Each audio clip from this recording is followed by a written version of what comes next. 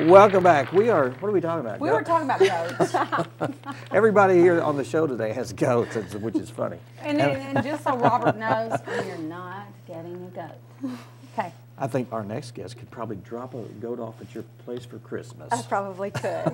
Melanie Ward is here. How are you doing? I'm doing great. How are y'all? We're doing fine. You're with CASA, and you've been on the show before talking about what CASA is.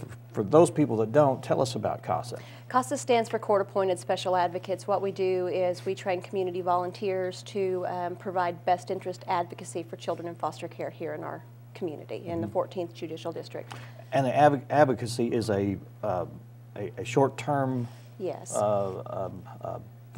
service that you provide. Yes, it's during the term of their foster care stay. So when they come into care, the judge at court will appoint a CASA volunteer to follow along with that child, and that volunteer then stays with that case until it closes, so that they have that continuity throughout, from beginning to end, or as soon as we're assigned to the end. But why is it so important that somebody be associated with that person that's going through that? Well, because everything changes in foster care. You have this horrible moment, this gut-wrenching moment that you're removed from everything you know, even though you're removed for a reason, whatever that reason may be. It is still all that child knows, and it has been a constant in their life. Well, then everything changes. Schools change, faces change, homes change. They may be in 4 or 5 different foster homes, but their CASA volunteer comes to every new situation they're in, and they just remain that constant. And so they still see that same face from home that they see every time. So they're not afraid, scared, and confused. Yes, and yes. have It just that keeps them continuity. grounded to, okay, this is, this person has been here. This is, this is a short-term reality that I'm living in now. Yeah. And that's hard for any of us to understand. I couldn't imagine moving 4 times in a year. Right. I just couldn't. So it's hard on these kids, and Yeah. so we try and make this process as short as possible. We want to find that permanency as quickly as we can for these kids. Right. How on average, and you may not know the answer to this, but how long does it take to go from being in foster care to being positioned in a permanent situation? Our cases last anywhere from a year to a year and a half. Wow, that's a long period of time. It is, but it's the law states that a parent has 12 months from the time their children are removed from their home and they go to that initial court hearing, then they have 1 year to get straight. to get it together. To get it together, okay. And so that's then that's a given. That's a given. We have this year. A lot of times on the cases that we're requested on, they're not the ones that we know are going to end quickly. Sometimes a case will come into care, and we can tell that the parents, when they come into that initial hearing, they are ready to do whatever it takes to get their kids back in their home.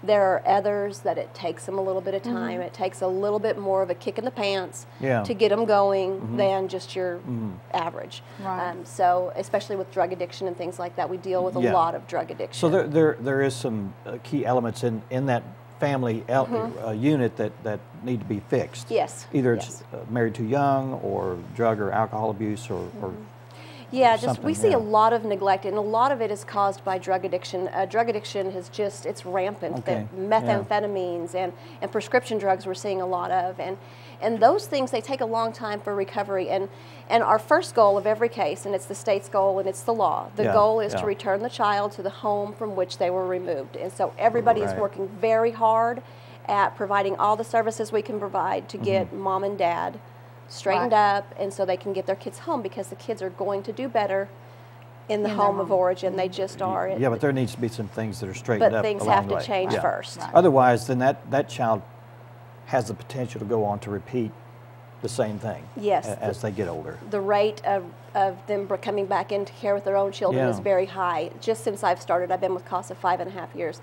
Since I've started, I have seen teenagers that were in the system when I first started, that were young teens that are now parents, and they're in care with their own children. And so there's this cycle that has to be broken. And but we want to let people know that that's not normal. I mean, CASA is in there to do positive things. Yes. This is just one case, and there's probably some positive. We have some great success stories. We have volunteers who have come in and found great placements maybe in another state. We found a parent who was in a different state, and that child went and moved in with the parent that was in the other state, because the parent here wasn't getting it together, but we found this great parent who was willing to do so. Right. Or, you know, just family that can keep the children, instead of staying in the foster care system, they can go into the home of an appropriate family member. So we work very hard with DHS to try and find those folks that would be appropriate, so that they can be at least in some familiarity.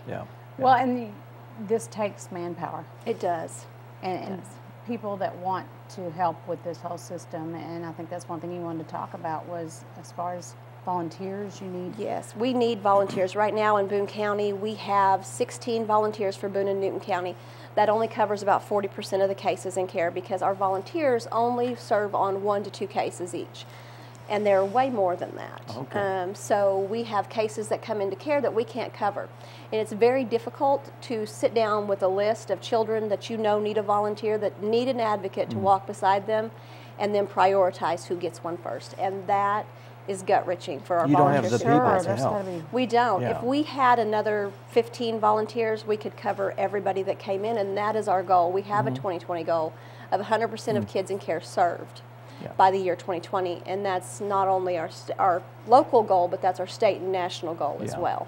Well, I was going to ask, what does it entail to be an advocate? Advocates come in and they go through a backgrounding process. We do background checks and all of those things, and then they come in and do their initial interview with our volunteer supervisor, and then we set up trainings, and there's a training actually coming up in January. They go through a training class with us that is 30 hours. We provide all of the training on the system and how kids come into care, and the courtroom and the law and all of those things, and so they're very prepared. They have a certain amount of confidence when they're finished. And we walk them through all of the first. We want to really be hands-on with our volunteers when they do the things, when we're not just going to throw you into a courtroom and say, here you go, good luck to you. We want to make sure we're well, and that's comfort for the child as well, for them not to be just totally green. I mean, I would think that would. Yeah, and we try and pair advocates too, so that there's not just one set of eyes. We have a lot of couples that do CASA work together, sister-in-laws we've had before, friends. We try and partner you with somebody, because our confidentiality is so serious that we don't talk about these cases, even there's no pillow talk. You know, so if you're doing it with your spouse, then that person, you have another set of ears to bounce ideas off of, because you're going to see different things when you go into a home. I had a question, I forgot now. And these classes go on all the time? We try and do one quarterly. Oh, okay. So we'll have one in January, and then we'll have one again probably in March, and then one in the summer. So you do them 4 times a year, okay. And for people that are out there, you don't have to be you have to be legally oriented. You don't have to have any kind of skills other than you just have to pass the background check and go through the training. and a willingness to do this, a heart for these kids, and just a stick-to-itiveness that comes with. It's not an easy volunteer experience, but it's very rewarding. It's very rewarding. All right. Well, let's give people a contact, how they can get a hold of you, and we'll go from there. They can call us at the office. Our office number is 743-2212. Cell phone number is 504-0694, and we are available all the time. So anytime someone calls, I take them in the middle of the night as well. So okay. All right. So we try and be very available to our volunteers all the time. All right.